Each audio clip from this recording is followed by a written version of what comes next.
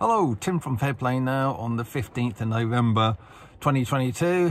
You might hear some raindrops on the van roof here because it's a horrible day here in the southeast of England. Been raining all day so far. Having so much rain in this part of the world this autumn, which is why when we had a bit of a respite over the weekend, I was keen to get out on the bike because I knew this stuff would soon be back. But I wonder if this means the end of the hosepipe ban that they introduced here in August, I think it was. You remember when all of the climate lot were sort of moaning and about the hot weather and saying and the drought and saying what a disaster, this is proof that the whole thing is real, the whole climate thing is real, and we're probably all going to be dead within a very short period of time because of the climate stuff if we don't take action now. That's no doubt what they said. Well, I wonder if we'll hear about the lifting of the hosepipe ban, which surely, if it's not already done, must be coming soon. But no, I don't think so. After all, the mainstream news only likes to report on bad news, news that lowers your vibration. They'd never report on any kind of good news like that. And in fact, they're probably reporting on how the climate lot are now saying that all of this rain is proof of the disasters to come.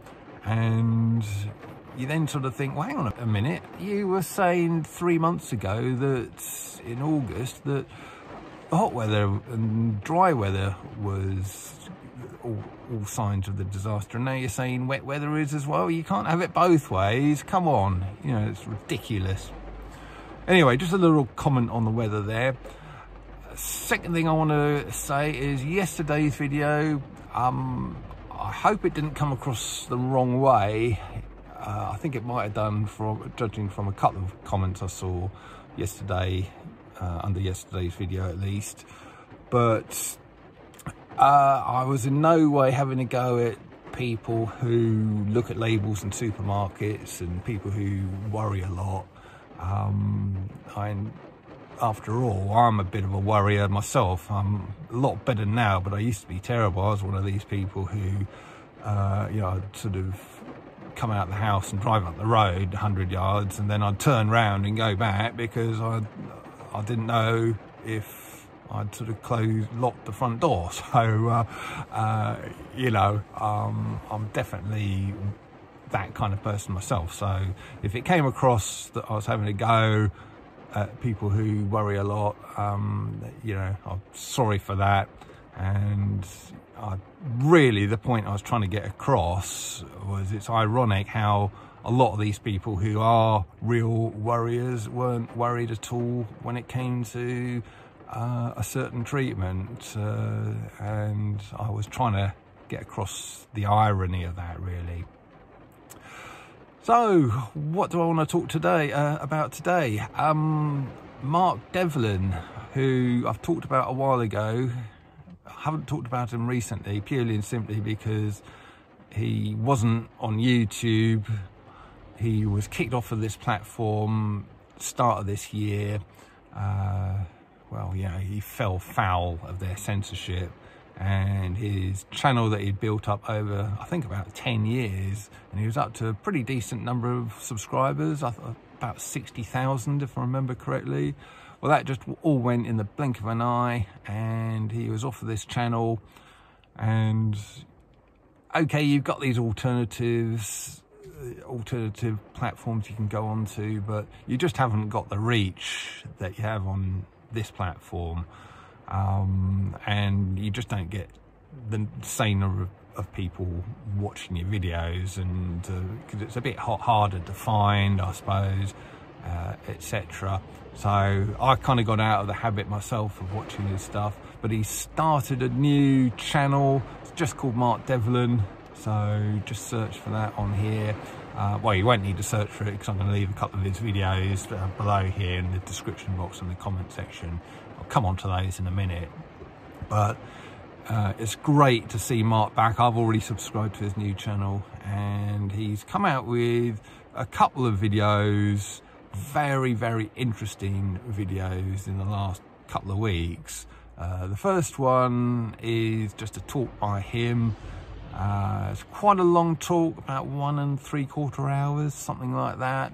But I was riveted all the way through. I just kind of sat through all of that in one session, because what he says is, you know, really great stuff. And it's called The Weaponization of Psychology.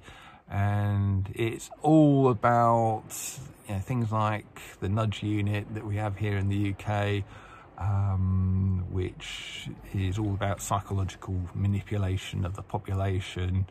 And so much stuff, interesting stuff is covered on that. You know, he talks about how easy it is to manipulate people, which we kind of know already. If you've ever seen Derren Brown, who, if you're from abroad and don't know him, he's kind of like a magician stroke psychologist here in the UK, quite famous, and he gets people to do stuff, you know, ridiculous things. Well, he doesn't do that so much. He gets people to come up with something that they think is an original idea, but in fact he's psychologically manipulated them into the course of action that he wanted them to do. So when he pulls out of a sealed envelope at the end, kind of exactly predicting what they were going to do, they're amazed, but it's only because he's manipulated them in the first place. So fascinating stuff to watch. And Mark Devlin kind of says how the government have been doing similar techniques to him, and, you know, in order to, well, you know, bring about all of the nonsense we've seen over the last 3 years, basically. So that's one video, highly recommend that one. And another one, highly recommended as well, is an interview with a guy called David Charalambous. I probably totally butchered his name there, sorry about that, but he is a fascinating character. I actually saw him at the Uprise and Shine event that I attended in Forest Row in East Sussex about 14 months ago. Saw him speaking live there, and he's a very interesting bloke. He's got a great website, which they'll talk about more in this other video, this interview. And again, highly recommended, and they talk about the same kind of thing, but coming at it from a slightly different angle, from David's angle, about the weaponization of psychology, really. And one real standout example of this manipulation that really hit home with me, well, there's two. You know how on those podiums that Whitty and Vallance and Johnson always used to stand behind during the height of the nonsense, and it had the three phrases, whatever it was, stay alert, stay home, save lives, whatever. I probably got that wrong because I don't care.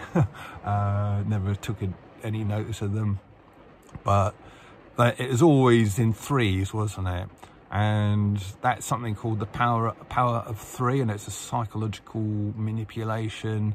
You know, having two of them or four of them or one of them doesn't work, but having three of them works to psychologically manipulate people's minds. So that is why all of those things were always in threes. And the other one that really stood out for me was, I'm sure you'll remember, even though I doubt anyone watching this participated in it, but the whole standing out on your front doorstep and clapping the November Hotel Sierra every, what was it, Thursday nights at 8 o'clock or Tuesday nights at 8 o'clock. Again, I don't remember because I don't care and because I didn't participate, but it was something like that, wasn't it?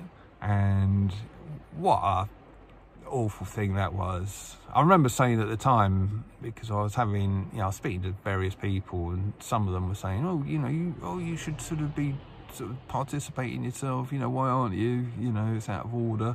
And I remember saying, well, it's not kind of the British thing to do, is it? It's, Yeah, it's the kind of thing they do in China or the Soviet Union, not here in a supposedly free democratic country. It's just so totalitarian, I thought. So there's no way I was going to participate in that. And then it transpires what these guys were saying, Mark Devlin and this David guy. They were saying that is actually a psychological trick that they were doing, basically to get people to be compliant in a relatively minor area, because they'd say, oh, it's only minor, all you got to do is just stand on your doorstep, you haven't even got to go out of your house really, or up the road or anywhere, just stand out just for a couple of minutes and just applaud. You know, it's a small thing, and you're showing your appreciation to a deserving cause. And that's how they sold it, of course, and that's how they got so many people to do it. But when you demonstrate a little bit of compliance, it psychologically prepares you to be compliant in a more major way down the road, after they've done other bits and pieces to your mind as well. And that is almost one explanation of why the uptake of a certain thing, at least treatments 1 and 2 at any rate, was so high, because they'd got this compliance out of people because they'd manipulated them. So that really is a good explanation of that whole thing, that whole clapping thing. And like I say, I doubt if many or any people watching this would have participated in that. Lorraine and I certainly didn't, and maybe that's one of the reasons why we weren't taken in, and why we didn't sort of go for the various things that go here, you know, as and when they came up. So very interesting subjects. I do like stuff about psychology and the workings of the human mind, and it's very, very disturbing how they can so easily manipulate a population's mindset. Also kind of makes you wonder if we really have such a thing as a democracy here, because all they've got to do is spend a few months before an election doing these psychological tricks and manipulation to get people to vote for the party that they want to get in next. And okay, not everybody will be susceptible to that, but enough people will be to sway the election. So I'm starting to think, well, I'm not starting to think, I've thought this for a long time, that have we ever actually lived in a democracy? But anyway, that's a little bit of a side note. Coming back onto psychology, generally speaking, they've got it down to fine art, and it's military grade psychological manipulation, and it's little wonder that huge swathes of the population just didn't stand a chance against it, because well, we were defenseless against it. But one thing we can do to prevent this ever happening again is just to make the population aware of this psychological trickery, which is kind of one of the things they talked about in this interview I'm talking about. And if we can wake enough people up to it, it then becomes powerless, because people will just sort of, you know, cross their arms. Not that you can see my arms crossed here, but they are. And go, no, I know what you're doing, mate. Get lost. You know, that trickery doesn't work on me anymore. So, and if we can get enough people, you know, aware of this kind of thing, we stand a better chance of avoiding what we've endured over the last 3 years from that happening again. So 2 very worthwhile videos to see. I'll leave the links to each of them in the description box below and the comment section below, because they're both on this platform, on Mark Devlin's new channel. And I'll let you go and watch those, and I'll be back tomorrow. Tim from Fair Play Now. Thanks for watching.